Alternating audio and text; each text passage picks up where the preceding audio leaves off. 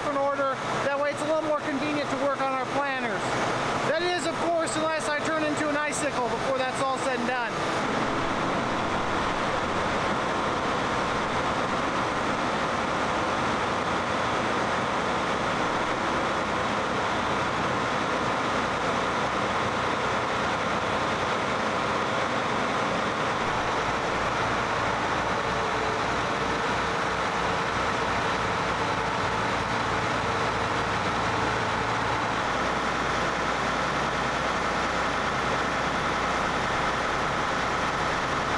I had to abandon the 9620R out here in the open for a few minutes and come back to it because when it's below freezing outside, the park brake acts up for some reason. I get an error code for a solenoid fault.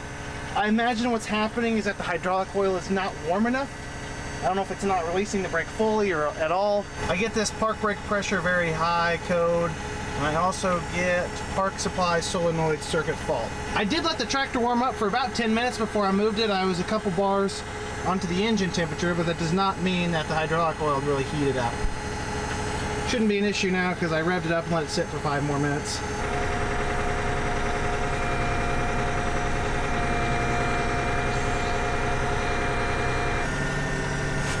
Follow the leader.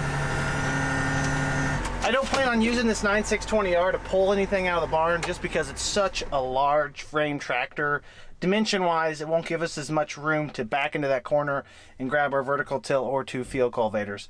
I did fire up one of the 9460Rs, which should be a little bit more maneuverable, which is strange to say that because it's still a really big tractor, but it's a tad bit smaller than one of these things.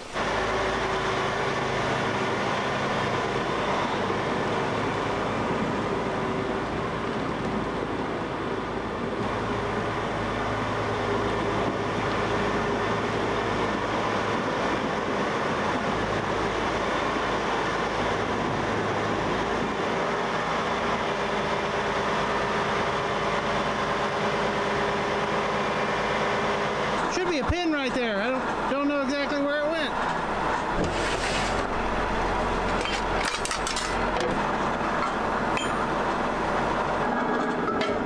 Okay. Getting a sit rep of our placement job to see how exactly I need to extract it. Looks like I'm gonna have to drag it out about 4 foot, then I can lift it up. If I do anything too prematurely, I'm just gonna grab a hold of the field cultivator tongue. At least it's got a diagram to tell us which one's which. Assuming it's right.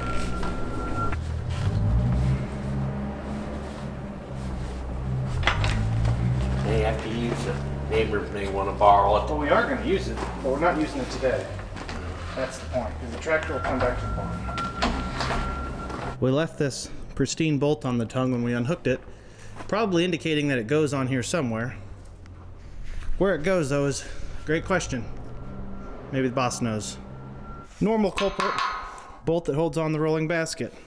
Seem to go through a few of these a week when you're running this. High speed and tillage just don't really seem to mix in terms of longevity of bolts and other hardware. I'm waiting on some reinforcements to pull this out because I feel like an additional set of eyes or two would be helpful so we don't hit any of the things on either side. Obviously we don't hit the planter tractor, don't want to mess up the tongue of the field cultivator, and arguably equally as important as all three, if not more, is the side of the barn, which it's a tight fit, it's going to be a tight corner, very likely to hit it if you're not paying attention, so we're going to wait. You can go up a little bit. Oh! Forward!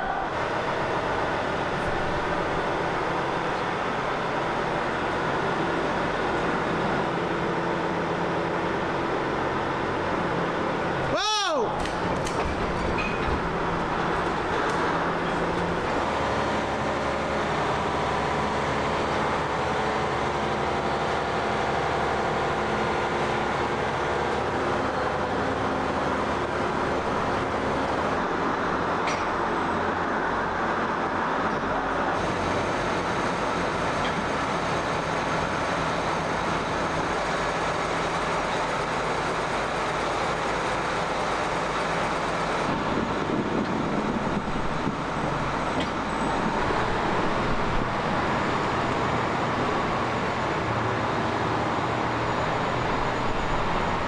on its position. The vertical till should be the hardest one to get out. The rest of these are going to be easy. We'll pull a planter out, then we can swing both the field cultivators a little bit wide.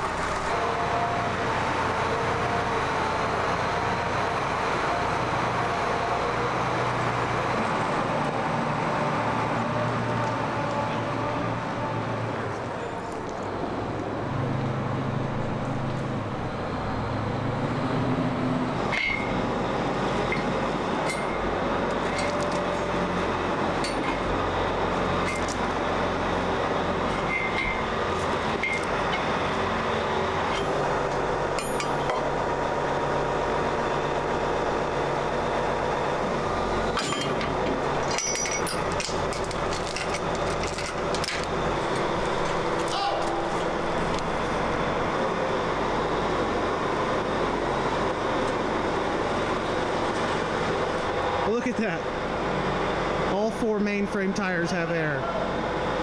It's our lucky day.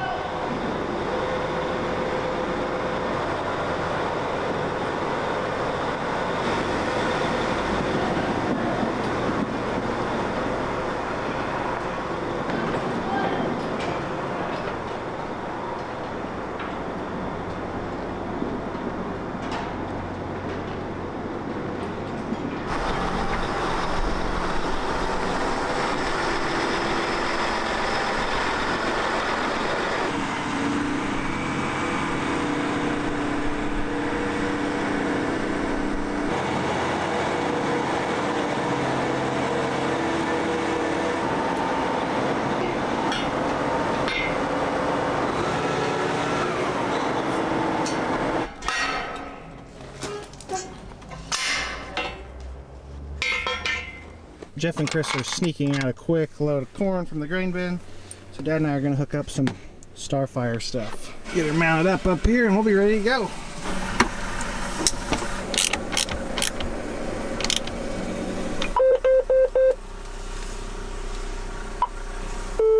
Test run. Display detected. You know you've been successful when all the annoying beeping has moved away from this screen and is now on this screen. Better get used to all this. Okay, I got it. It's like technology-wise, we are ready to plant. Although it doesn't really appear this way, I'm actually carrying a substantial amount of monetary value in GPS auto steering hardware. Given all the supply shortages, these things are worth their weight in gold, if not more. Because you really just can't come by them, so can't get one. The rest are worth quite a bit more, I guess is the way it works. Supply and demand, science, something. Arguably too much stuff to be trying to carry under one armpit. Time for a tire check.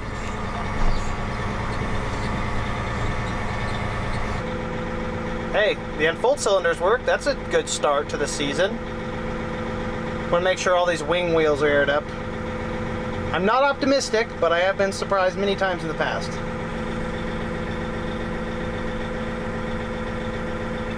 With the exception of one tire on the inside main frame, everything's in pretty good shape. That is the one nice thing about us working later into the summer, putting new sweeps on this new hardware, greasing everything, because when it's 30 degrees in March when we pull them out of the shed, we don't have to work on much.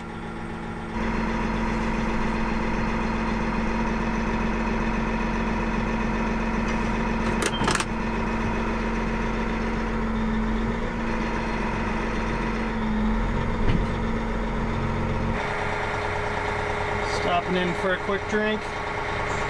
Might as well top them off while we're working on them.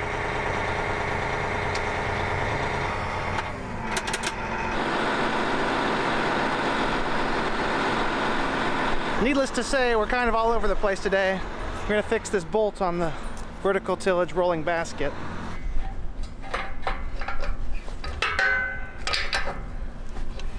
Have to loosen all 4 of them. Hopefully you don't have to loosen any more than this.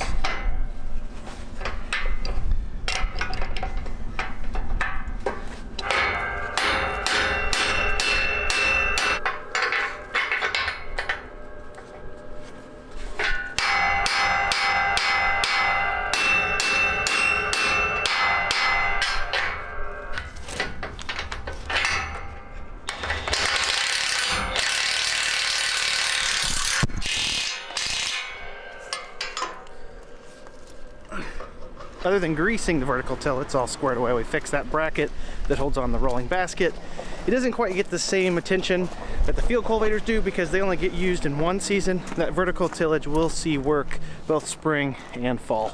And unfortunately this year we may use it more than we have in years past because we have some corn stalks that we didn't get worked and a few new fields that have corn stalks that are going to need worked that our field cultivators will not be able to pass through.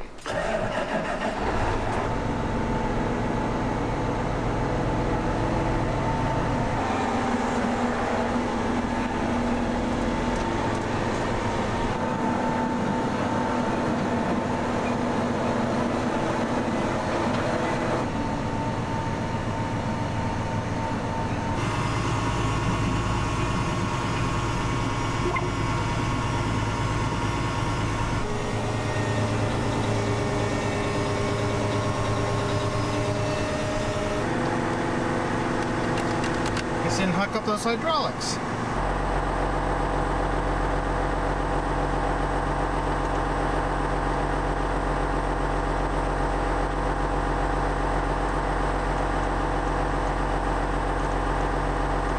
If I'm being completely honest, we've actually traded for a brand new field cultivator to pull behind this big 620 horsepower four-wheel drive. We're very afraid that this 15-year-old field cultivator, 44 foot wide, may not be able to hold its structure being pulled with this large amount of horsepower. We've already welded it in a few places, pulling with a 460 horse tractor. Unfortunately, due to manufacturing issues, our field cultivator that was supposed to be here in March turned into April, and then it was May, and now it's June, kind of like our combine last fall. So we're not going to have a new field cultivator this year. I'm a little disappointed because it was bigger, had all the bells and whistles, true set, all controllable from the cab, but this should do just fine as long as it doesn't fall apart.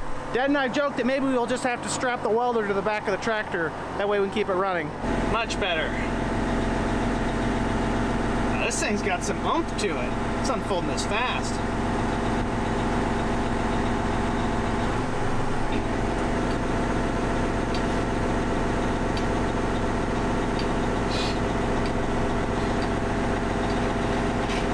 Did we put new sweeps on that?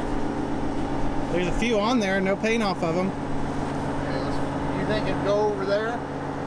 Like back behind? Beside that other one? Like right next to it in front of the pile? Yeah. Yeah. Fold I didn't it know up. if you didn't want to block that.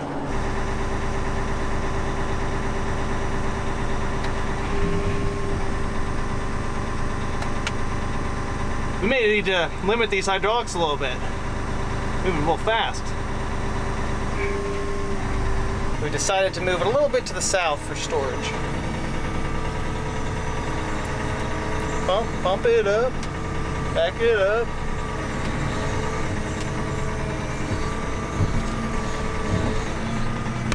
This lime pile is very inconvenient.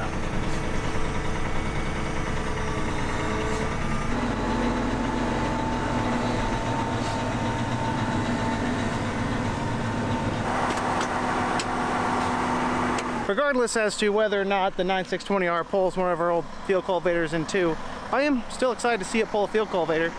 Should be able to keep our corn planter running, if not our corn and our bean planter running, because we are going to have to cover a little bit of our ground going into soybeans because we didn't really get the fall tillage done that we wanted to. Time for the real fun. Greasing all the gazillion grease zerks on this land all vertical till. Makes me thankful that we greased the field cultivator last summer. Almost 3 tubes of grease later, and this thing's got enough lube to run for 5 hours maybe.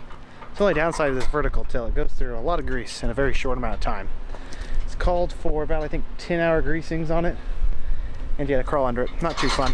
Although greasing every day or every other day does sound a little bit more pleasant than crawling under there, dropping one of those disc gangs and putting a new bearing on it. So Dad and I took a short intermission to head over here to that big tile project. The Dean drainage crew is out here working today. I guess it's dry enough.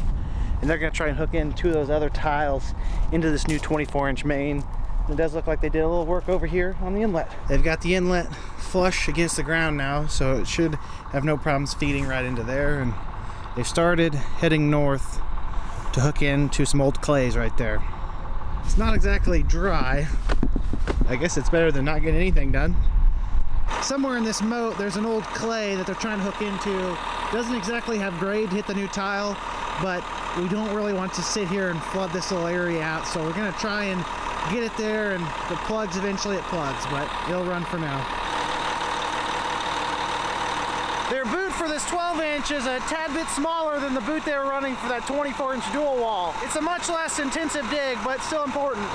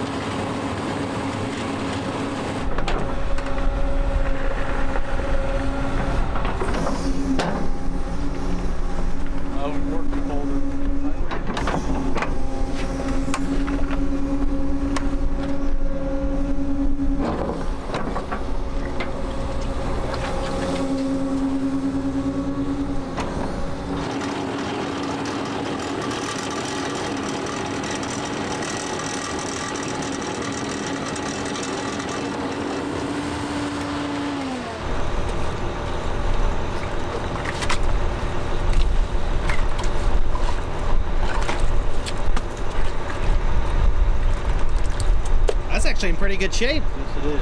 You can see the water's already starting to make its way out from where they cut that tile. That's going to help buy them time in that trench, because those two old clay tiles are moving quite a bit of water still, surprisingly. I don't exactly envy these guys today out in the open countryside, because it is frigid with this breeze.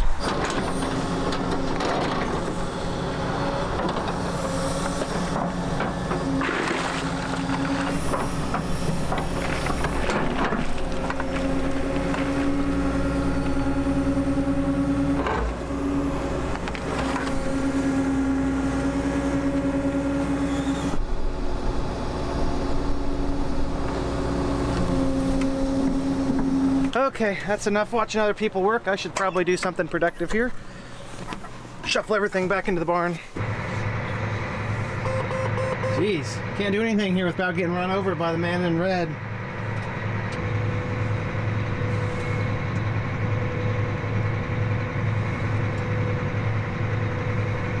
Hey, there goes another planter. Planting season.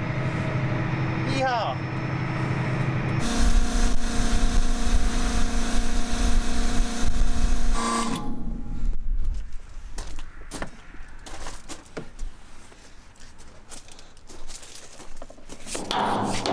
The field cultivators will stay out indefinitely, but we're going to leave the land all vertical till hooked on, and all the big four-wheel drive tractors and planters will be put back in.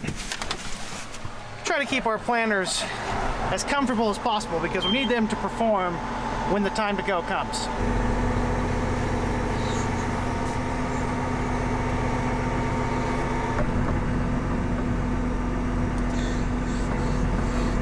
A bit more snug than I'd like. Pretty snug.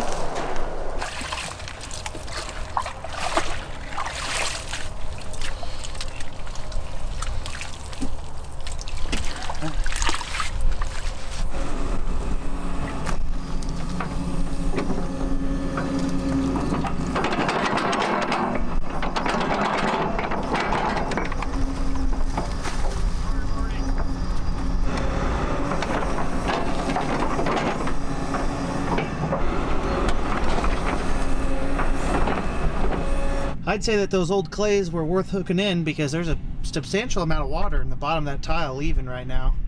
Dad just measured it about 5 inches from the inside, so definitely going to make a difference in drainage. We don't know whether or not they were draining before, but they are now. After about a week of intermittent work, the Deere drainage crew's done here. They've done some great tile work for us, and I'm sure we'll see a lot more of them in the future.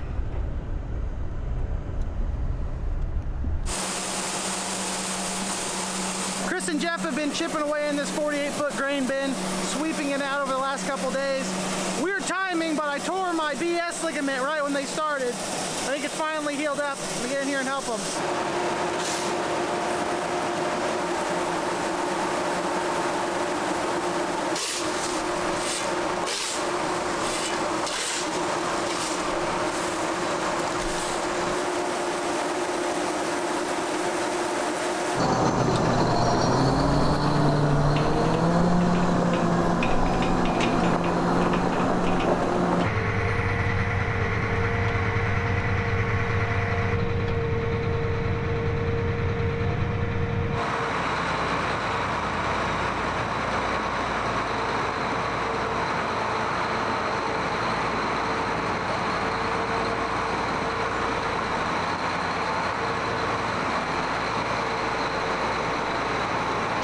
another tight fit.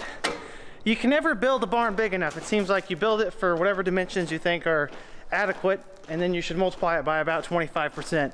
And that should last you for about 5 years till you're unsatisfied with the size. Pulling the field cultivators out though does really open up a lot of space. A lot more room for activities.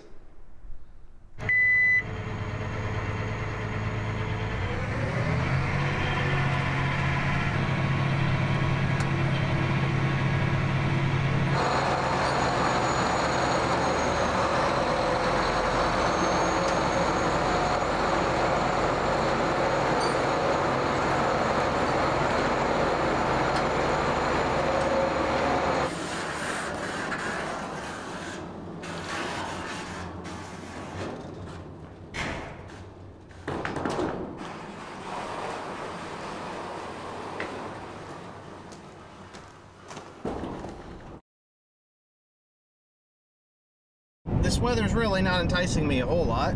I feel like 30 degrees just is a little bit more miserable after it's been 70 degrees for a week. Oh well, at least there's a silver lining. I get to enjoy the warm embrace of a nice, enclosed, dusty grain bin for like a half a semi-load. And I'm also not sure that that's going to be a fun thing. Before we get too far along though, I need to back both the planters out because they have some kind of software update that a mechanic or John Deere tech needs to come install, and that cannot be done inside the barn because the barn protects us from the government and the government provides us cellular service. So I'll back these out. The barn always seems to amplify how much it seems to be raining outside. Sounds like it's coming down pretty decently, but in all reality it's just spitting a little bit. I'd rather be inside, to say the least. Here's my question of the day that I've been pondering here as we prepare for planting season. What tools are essential in every tractor or a piece of equipment? I could think of some adjustable crescent wrenches, a hammer, duct tape maybe, a pair of vice grips. It's hard to bring the whole toolbox, but if you can bring things that are very adaptable, you can go a long way. But we run John Deere equipment, so it never breaks down. Never at all. About to run Chris over. Looks like a good spot. Now with the field cultivators, I guess I should put the 3-point up. Much better.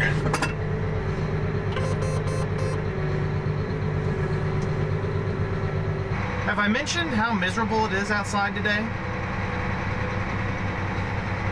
Surely it's the first time I'm bringing it up. In the comments of the video where we pulled this ExactEmerge planter out of long-term winter storage, someone asked if we even washed it last spring or early summer because it was dirty. We did power wash this entire thing down. However, we try not to get too close to the row units, both motors that control the seed plate and the delivery brush, because we're kind of afraid of breaking that weatherproof seal on one of those row computers and messing that up. So we don't take any chances. It's just plastic there anyways. It doesn't look the freshest, so to speak, but performs fine. Trying to avoid messing up anything unnecessarily. I would really hate for vanity to cost us money at the end of the day, but we do drive John Deere equipment, so saving money is kind of already out of the question. I've never been in so much of a hurry to get inside of a grain bin as I am today.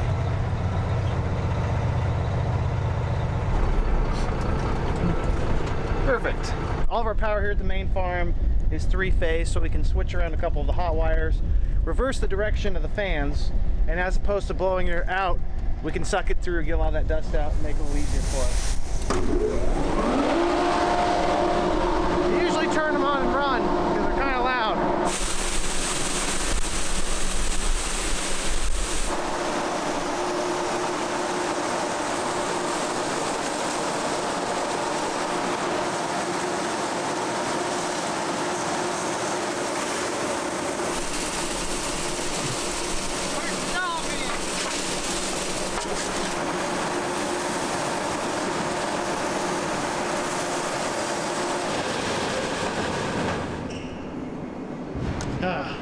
Nice and quiet.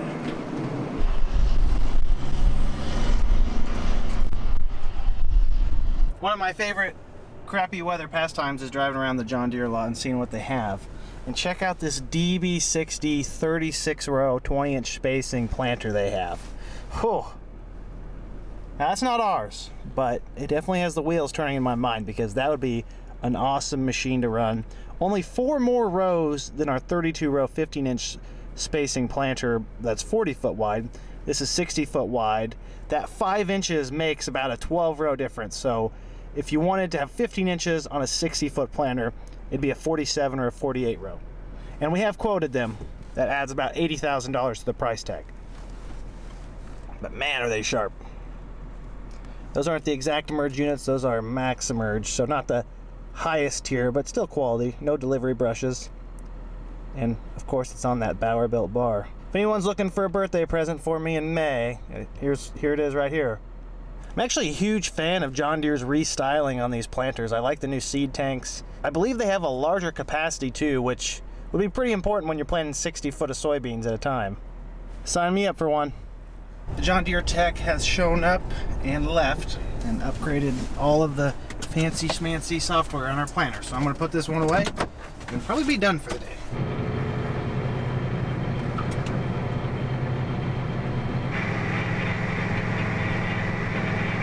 Well, it appears to me that we've switched spots in the barn. Usually I'm on the north side with my planter, but I guess the exact emerge is on the north now. Tough compromise.